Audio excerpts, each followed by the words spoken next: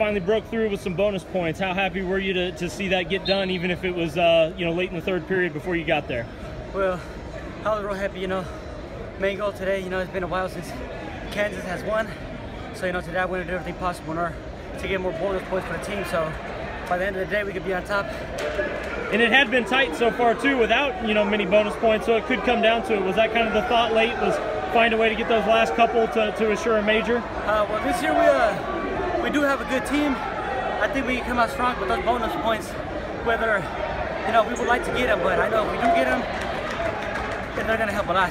Did you think you were going to get the fall in the second period though? At the same time, was that on your mind as you were kind of sitting back into that? Oh man, I wanted to just I got to position that a little bit, but coach told me to stay calm, so I stayed calm and finish the match out with a win.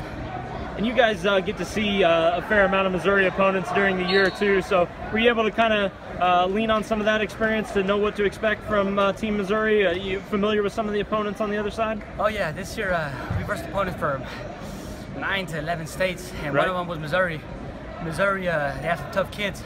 I wrestled a couple of them, so they're tough opponents. They're no easy way out, so I'm glad I got to wrestle one more, and I'm glad I came out with the win this time. I feel like this thing's going to stay tight throughout as well. Has it kind of been set up that way through these first few matches, just kind of showing how close it is? Well, actually, I think so. Missouri has some very good opponents coming up against our tough opponents too, and we'll just have to see what it comes down to. Hopefully, I know they'll be good, but we'll see how it comes out.